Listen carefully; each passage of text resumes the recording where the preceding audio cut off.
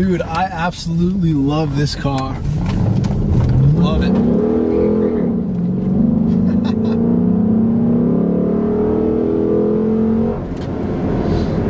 But anyways, yeah, I love this car.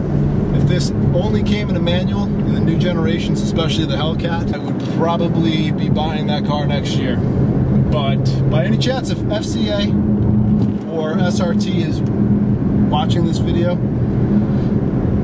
why have you not come out with a manual in the Charger? I'm begging you, and I'm sure many other people are begging you guys as well. So if by any chance you see this, please, for the life of me, make a manual Charger, and I will be in line for a Charger Hellcat. So anyway, like I said,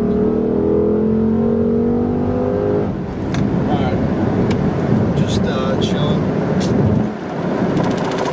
Ooh, those are my bad rotors. I cannot wait to get these new rotors on and pads, because my brakes right now suck. You totally felt that, and I wasn't just speeding around being a dumbass.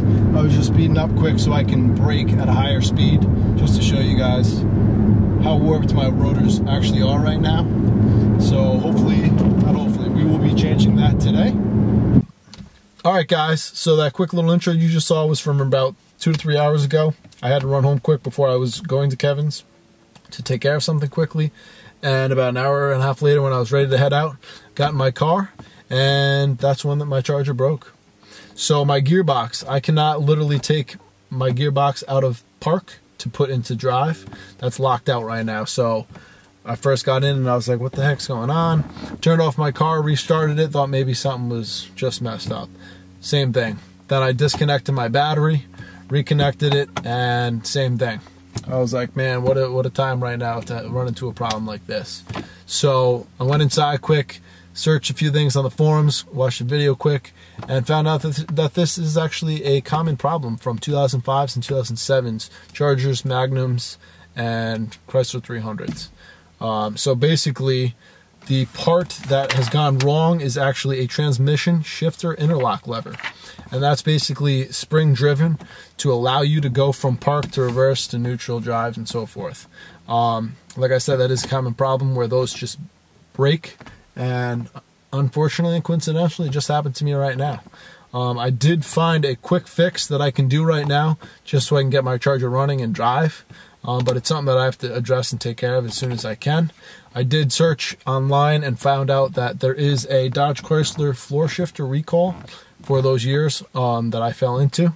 So I should be able to get that no problem fixed by Chrysler.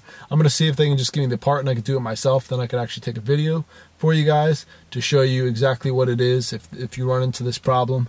It's not a huge deal. It's just a pain in the ass right now because I ran into this when I had a few other things going on. It's Sunday right now while I'm filming this, so I couldn't take care of this today. So hopefully tomorrow, Monday, I will address this problem as soon as I can to get this fixed. The other second thing that I ran into was after I did this quick fix, which I'll show you guys in a second, I got my car in drive so I can move it, and I pulled into my driveway and I was just going to basically do my brakes. Then the other thing I ran into was the asshole that took off my wheel and put my wheel back on last, stripped the hell out of, not one, not two, not three, but 4 of my wheels. All of my wheels had at least one stud that was completely trashed that I couldn't even get the lug nut off, so I couldn't get a single wheel off. So yeah, it was just those two things that I ran into today. It was just a pain in the ass and holding things up. They're not really like crazy things to fix. They're pretty easy. It's just a pain because I got a lot of stuff going on this week. I'm sure everybody else does too. I'm not just complaining here. But I am actually in the process of leaving New York quickly for a short-term job assignment into Tennessee. I will do a separate video on that explaining what's going on. Don't worry, content will be continually coming to this channel every week. So that will not put a hinder on the channel whatsoever. I will go into a more in-depth video shortly for that. That'll be out really soon. But anyway, let's get back to the quick fix that I have for this gearbox right now. All right, so the little trick to get your car out of park so you can actually drive it right now. First, we're going to take out this little money tray, storage tray, whatever you want to call it.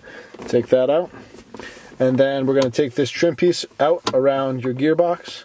This literally just pops right out, just like that. Put that over to the side. All right, so one way to find out if it is that spring that's broken in that transmission shift interlock lever, you can see this pinkish piece of plastic. If you're able to push that in, you may be able to pull yourself out of park, but unfortunately I can't show you that, guys, right now because I have my one hand on my camera and I have to pull that in as well, but it didn't work. So that shows that there is a spring broken off of that interlock lever. So the quick fix of what we can do to get ourselves out of park is obviously start up your car first. And then let's see if I can do this with my hand on this camera. So you're just gonna grab a pencil and you're gonna put it down right into here. And then you're gonna push towards the passenger side. This is like a secret code, it's pretty cool. Push towards the passenger side, put your foot onto the brake, and oh, guess what? Boom, we are in drive. You can toggle basically between drive, neutral, and reverse, but the second you put yourself back in park, and I'll show you, then you can't get out of park again. My foot's on the brake right now, just to show you guys. I can only go over that far and really not down because it's broken. So again, you're just gonna have to take that pencil, go down and in right above the park, and then you're gonna push towards the passenger side, and boom, there's the trick.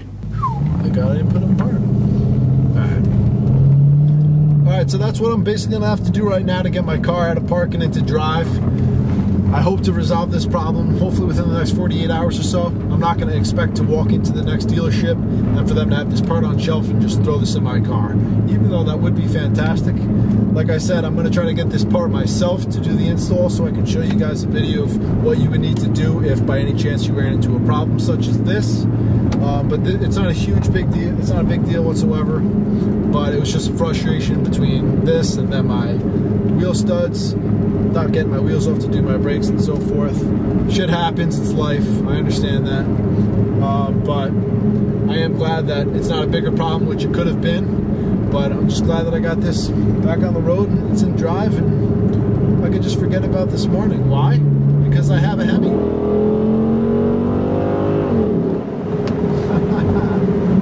And that'll leave a smile on your face all day. Thank you guys again for tuning in. Please hit that subscribe button, and I'll see you guys next time. Take care.